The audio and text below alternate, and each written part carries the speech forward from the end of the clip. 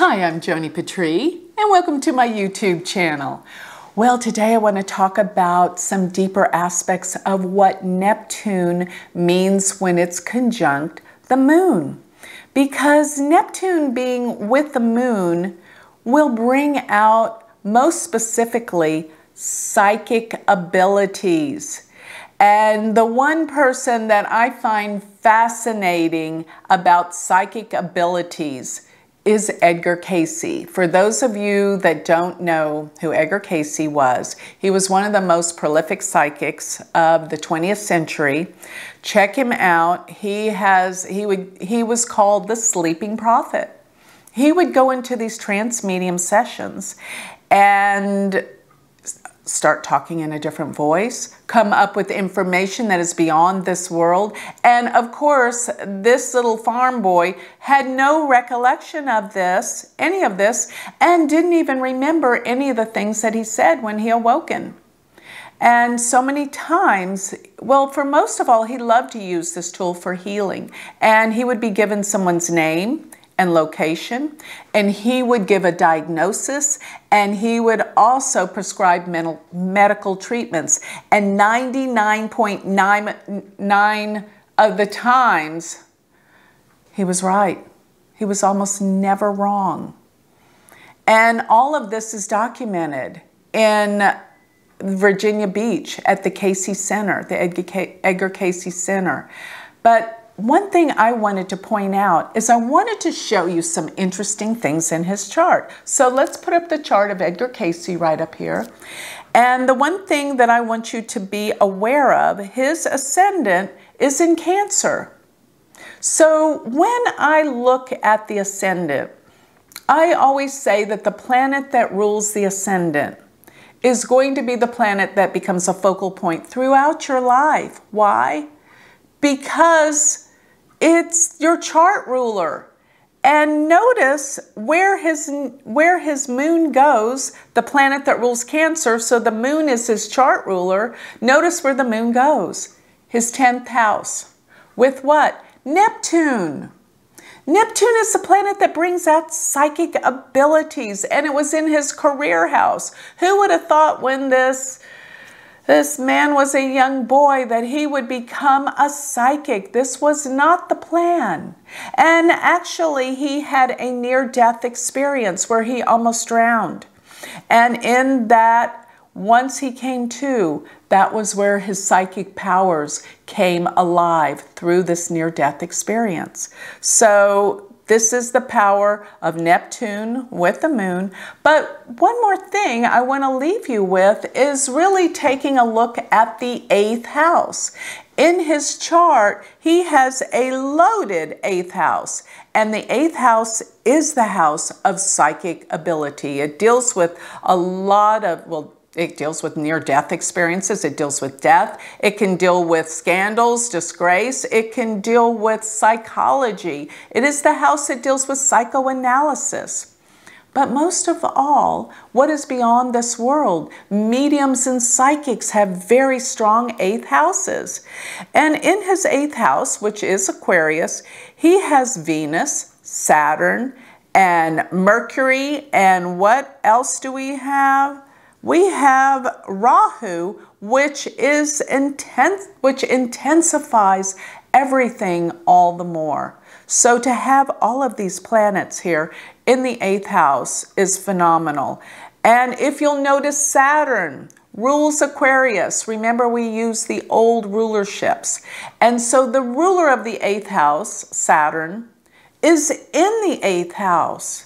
That is really exemplifying and intensifying this house for psychic ability and awareness. And you think that Saturn would dull it, but no, Saturn is a focus, especially when it's in its own sign.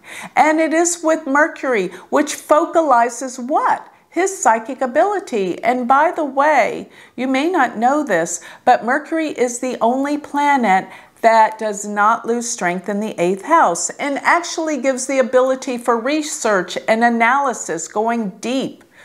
So the Saturn Mercury are there With Rahu, whenever it's with planets, intensifies and magnifies them, makes that all more powerful. So this is a powerful combination. And last but not least, we have Venus there.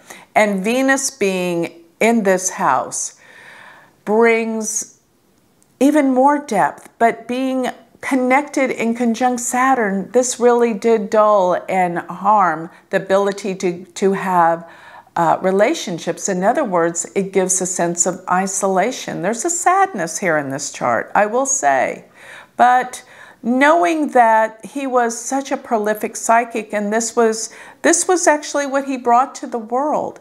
And thinking about his Mercury being in the 8th house, Mercury in his chart, it rules the 12th and it rules the 3rd. The 12th house being the house of psychic ability as well. So Mercury being strengthened by being actually in the 8th house, dealing with research and analysis, rules the 12th house, and bringing the 12th house, which is another house that deals with psychic ability, ruler of the 12th in the 8th.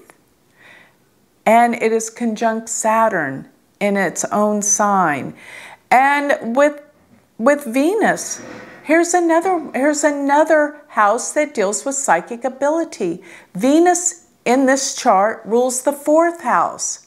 So you see the ruler of the 4th being Venus and the ruler of the 12th together in the house of psychic ability, the 8th, is bringing together these moksha houses that deal with psychic awareness. So the moksha houses are the houses, and moksha, by the way, means spiritual liberation from this world. These are the spiritual houses, but usually we don't come to our spirituality unless there's some type of loss or problems. But this is what these houses force us to do. So these I consider the water houses because they're relative to the water signs, because the 4th house is relative to the 4th sign Cancer. The 8th house is relative to the 8th sign Scorpio, which is water.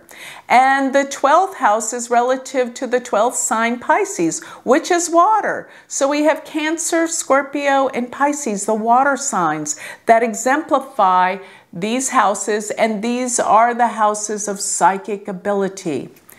Because of this, the water deals with the psychic. And so therefore, to have the ruler of the 12th with the ruler of the 4th in the 8th, with the ruler of the 8th, this is indicative of this man's profound and prolific psychic abilities. So with that, I'd like to close.